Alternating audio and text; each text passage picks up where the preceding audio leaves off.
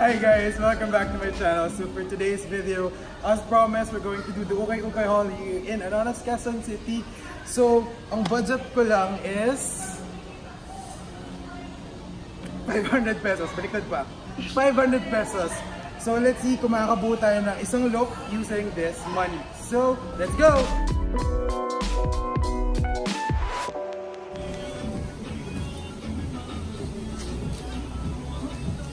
Parang, hindi ka siya kaya sa akin. Menswear ba? Ano, 80 pesos. So, yeah. Okay ba? Ito. Yan. Atad kasi akong binyag. So, ready ako. Hindi, legit guys. Ang daming gamit dito. So, okay, so guys, hindi tayo sa fair shop. Tapos, 80 pesos each. So, tingnan natin kung may makikita tayo. So, nasa 3rd floor kami ngayon kasi sa taas, sarado pa yung shop. Tapos, yung taekwondo lang yung bukas. Eh, hindi yun yung pinunta natin dito. Hanap tayo ng look. So, isang challenge pa kasi is kumanap ng mga panlalaki. Kasi, most ng mga gamit and damit dito is pambabae lang. So, tingnan natin kung makakabuo tayo ng look. Tapos, i-haul ko after.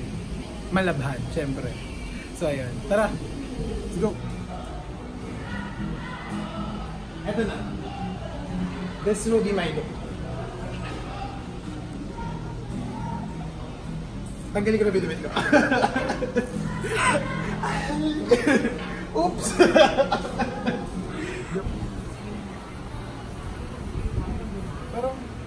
Parang gusto ko ng turtleneck. Kasi, gusto ko na tayong neck. Kasya kaya. Kasya kaya. Pero so far, eto ka lang. Ito pala yung nakikita ko. Dos! Pangalawang concert ni DJ. Medyo. Maganda ba? Maganda. Parang bagay naman. Ano siya? Para siyang sportswear. Pakita mo yung likod. Kasi may pangalan. Ricky. Sino si Ricky? Ricky, kung nanonood ka, comment down below kung sa'yo to, ha? Kasi baka mas mura. Baka mas mura sa'yo. Sobra ko rito. Pero sige. Ano guys, nandito kami ngayon sa 2nd floor. Tapos ang laki niya. Ang laki. Tapos almost lahat, 200 pesos each. Ang problem lang is, ito lang yung pang guys, tsaka ayun. So medyo nahihirapan tayo ng gamit. So titingnan natin guys, kung makakabili pa kami bukod dito. So we'll update you. Yan. So, parang uniform yung iba dito. Uniform, iba kami. Parang Crown Garden. Parang nasuot ko to. Tapos kuya, tayo na po water dyan. Hello. Wala pa rin tayo maanap. Kasi feel ko, pinaka the best time pumunta ng Ukay is yung pag merong bagong dating. So kailangan, for example, pupunta ka, daan ka, tapos tanong mo, kuya, kailan pong dating yung bagong batch? Para, pag dumating yun, ikaw yung muuna. Unlike ngayon kasi, bukod sa walang size, yun, medyo nahirapan tayo pumili ng magagandang design. So syempre, kahit ukay-ukay, kaya tayo nag-ukay-ukay kasi wala tayo ganun karaming budget pambili ng mga branded goods. So we want to look at our best pa din kahit ukay-ukay. At so, it doesn't matter naman kung branded or not yung damit mo. Depende talaga sa pagdadala mo ng outfit yan. So I think, ito na lang muna yung bibili natin. Tapos isa-search ko kasi na si Ricky mamaya. Tapos balikan namin kayo guys. Ay, ito HSBC.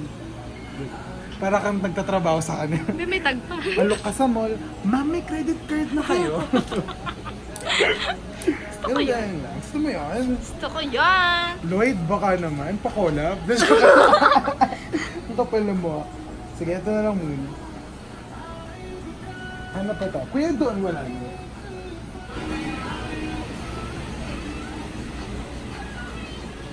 Hello girlfriends, collab naman dyan. Joke lang.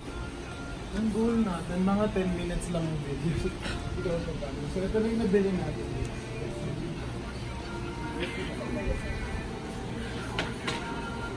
Yung gusto ko yung kanta na yan.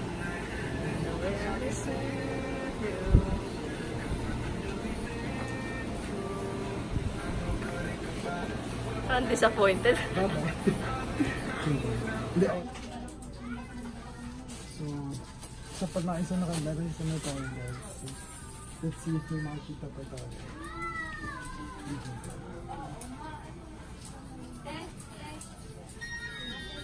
Pero tayo muna.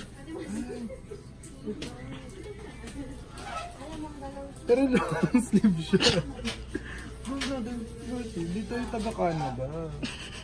Ano tayo? Kasi wala masyadong panlalaki guys. Nasa pangalawang store na tayo. Actually, pangatlo.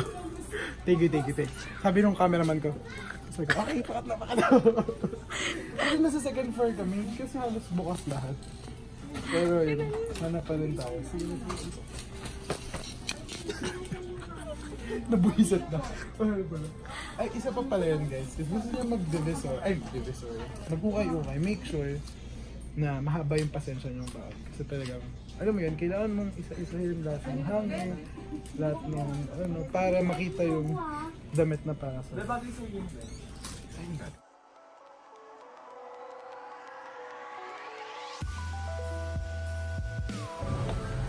Sabi nila di ba parang 4 floors to. Based dun sa mga videos na napanood ko, kasi napanood ko si David Gison, nag-vlog siya dito.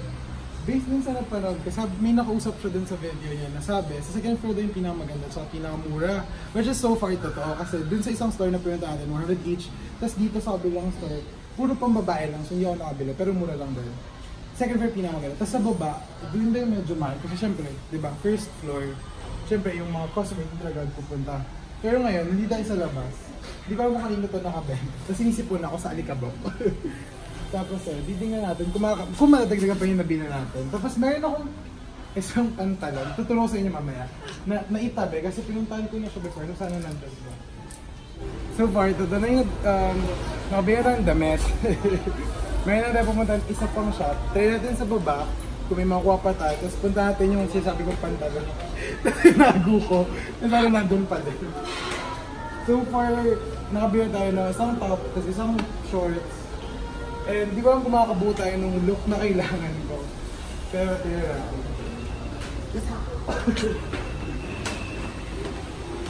Tapos guys, I suggest, if pupunta kayo dito, make sure na may dala kayong eco bag. Kasi puro plastic. Ako kasi wala akong dala. So, yung gayahin. Yung gayahin. Ano natin? Yung meron dito. Ito yung mga panlalakay. Ito lang. Tapos guys, medyo nagutom ko yun. Ito kayo mag-cycle. Candies. So, mukbang na lang po talaga itong gagawin. Mukbang na lang kayo to. Ibayin na natin yung first video. Mukbang na.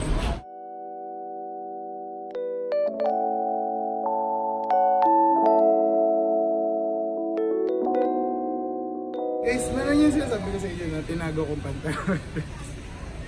Ito talaga siya. Yes! So ano siya? This is 75 pesos.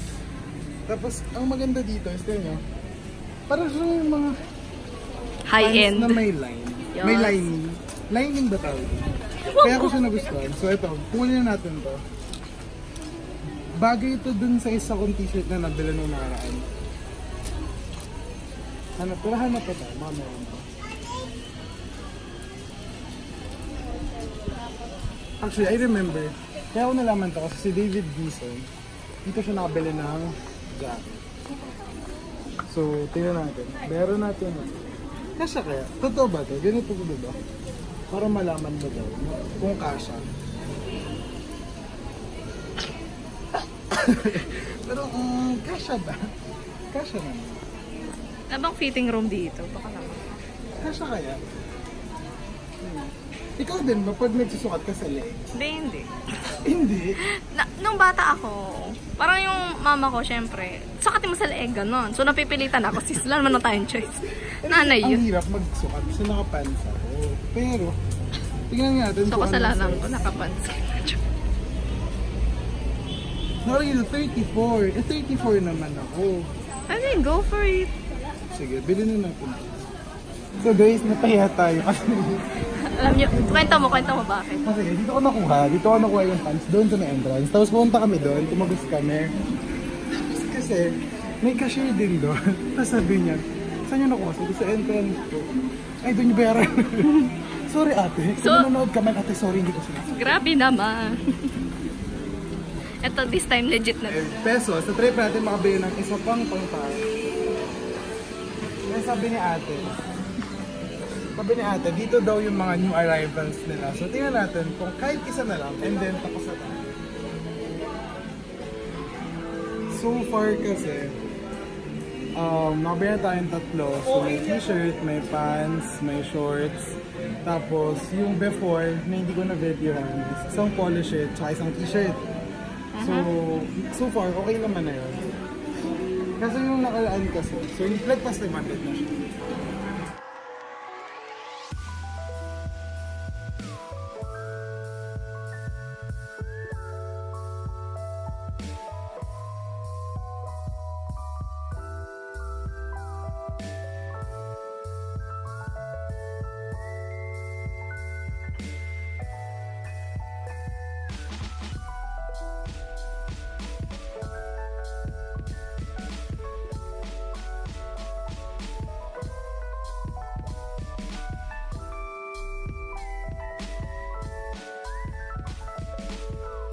Dito yung mga jacket nila guys. Sobrang daming jacket.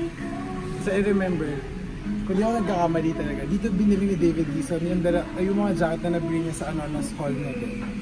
Pero medyo pricey na siya. So kung bibili ako, hindi na siya papasok sa budget ng 500. So far, ang nabili ko na is pants, short, t-shirt, polo shirt. So I think enough na yon. Kasi naghanap pa kami doon ng mga top kaso wala nang kasya sa akin. So, I'll see you guys on the hall. Papakita ko sa inyo to, lahat ng binili ko. So, lalabhan ko na. Lalabhan natin. And then, I'll discuss to you kung magkano lahat na gastos ko. Kasi, basically, magpasa siya ng 500 kasi may mga nauna na akong purchase before. Tapos, ayun. So, guys, thank you for tuning in. So, this ends my first ever vlog. And I hope you guys subscribe to my channel and don't forget to click the notification bell para update kayo sa akin ng every uploads of videos. So, thank you guys. It's been Candy and bye!